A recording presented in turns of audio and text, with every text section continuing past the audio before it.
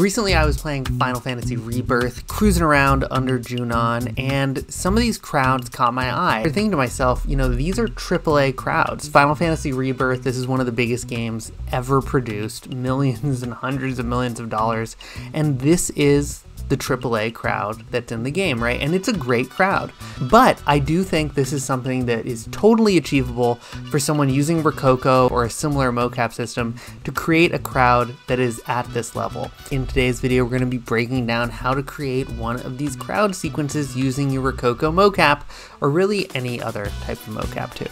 Let's jump into it and try and create one of these crowds real quick.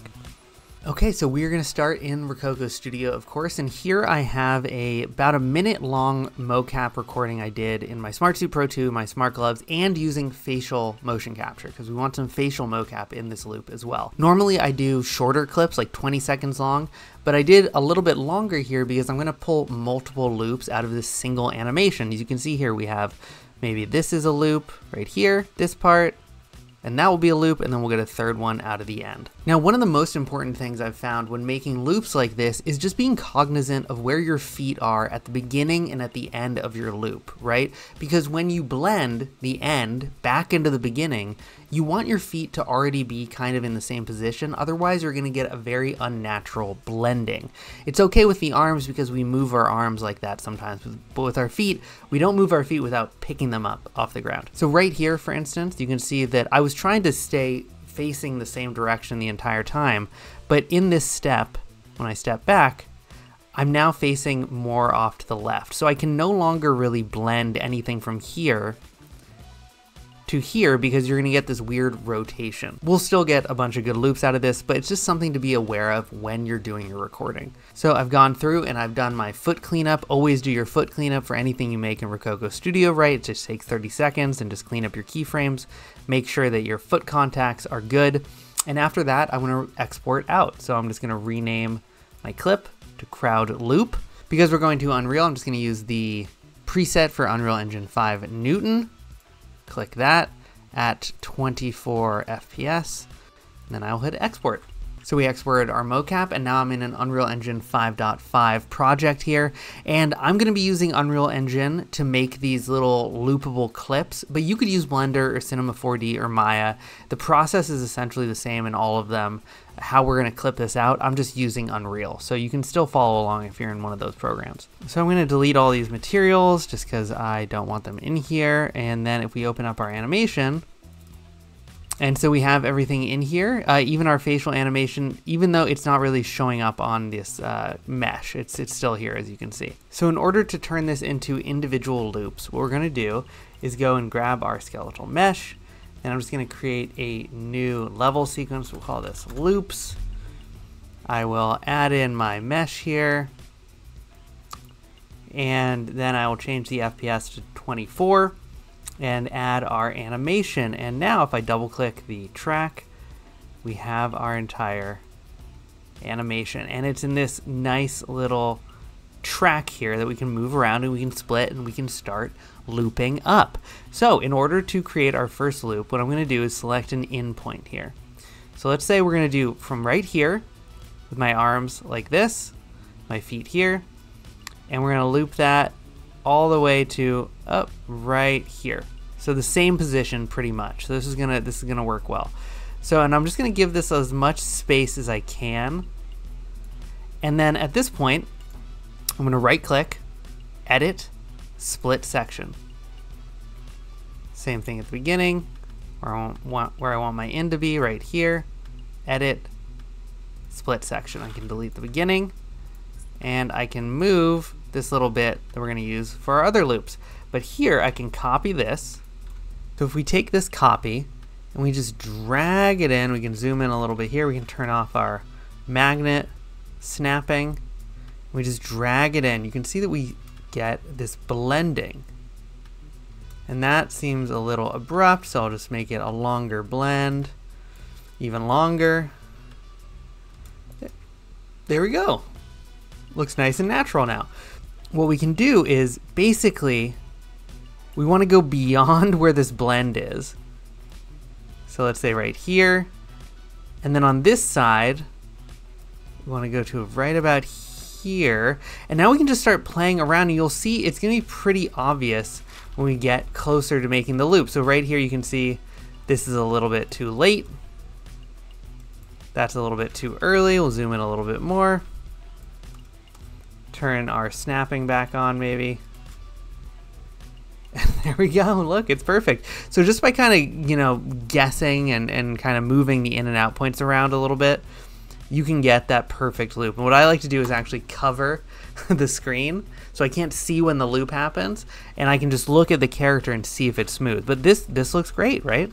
And this is now a perfect loop from in to out. It will loop over and over and over again. So at this point, what we can do in order to have this loop and use it on other characters, we go to right click on our character here, and we go to bake animation sequence. And I'm gonna throw this right in my mocap folder. I'm gonna call this loop 01 because we're gonna do 3 of them. And we're gonna export it. And remember, it's gonna do the in and the out point on our timeline.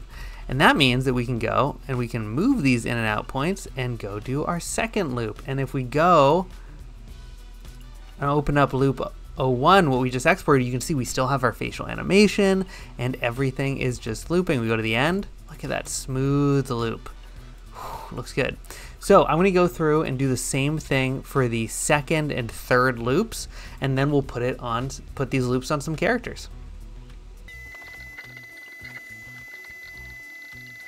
Okay, there we go. So done for all 3 of my loops. I've got 3 looping animations here. We go to the end, you can see, yep, it loops right through. And if we go and just retarget one of these right off the bat, let's choose loop 03, and let's choose a character with facial blend shape so we get that sweet facial animation on there too. Without helmet, loop 03, we'll export the actually we're going to export the animations just right into our mocap folder, and then I can just drag this right into my scene and select my character, make sure that under animation looping is selected, and now whenever I hit play, we are going to get this looping character. And there we go, that's it. And let's say we need another one of these. Let's copy him, let's move him over, and let's change the initial position. So now when we hit play, I've got 2 looping characters that were both pulled. This is the same loop, it's just offset slightly. And you can imagine once we start, you know, adding in some of the other loops with some other characters, let's go and retarget this one to one of the other characters. Let's say this Cyberpunk Girl D.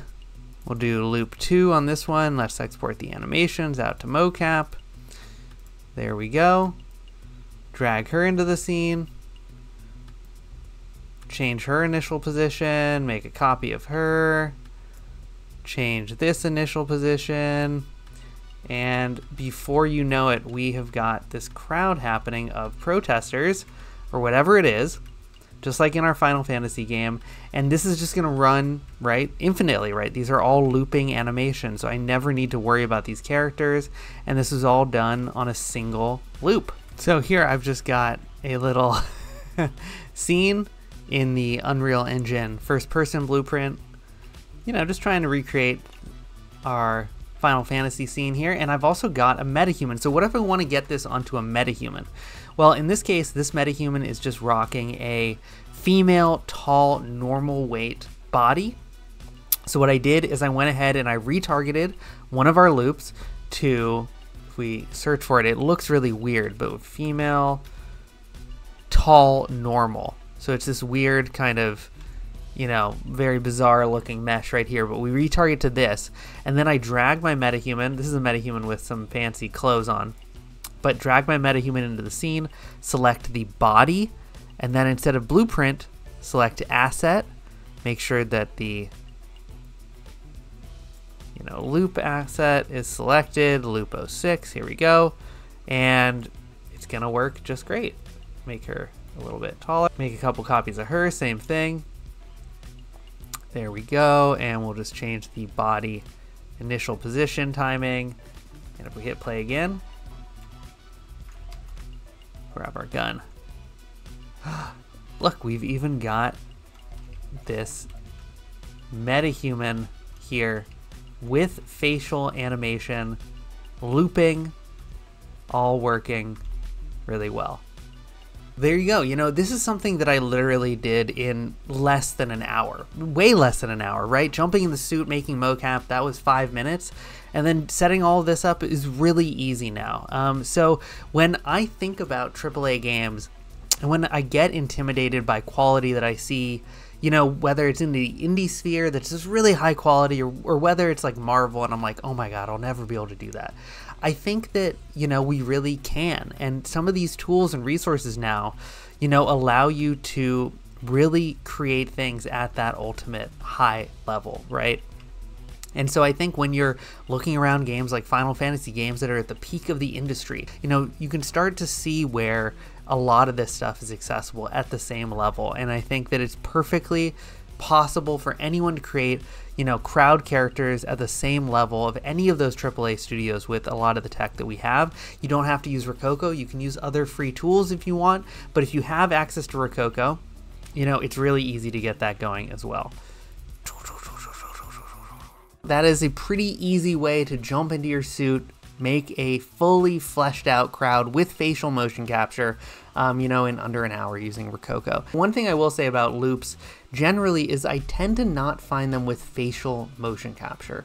And depending on what you're doing, it can be really nice to have facial motion capture included in the loop. So that is really cool that we can do that with Rokoko, right? We can jump in, use our iPhone that's already in our pocket, and record facial motion capture that's going to be embedded into that loop, that's going to work with all of our looped characters and any character that's set up for facial motion capture. So I think that that is a real advantage over just, hey, grab an animation from Mixamo and loop it, it'll be fine. This is how you get that extra level of specialness, that AAA level, I think. You know, this takes it up there. So there you go. That was the video. We hope that you found it helpful and interesting. Put any questions you have down in the comments below, as always, and I will see you on the next video. Have fun creating crowds.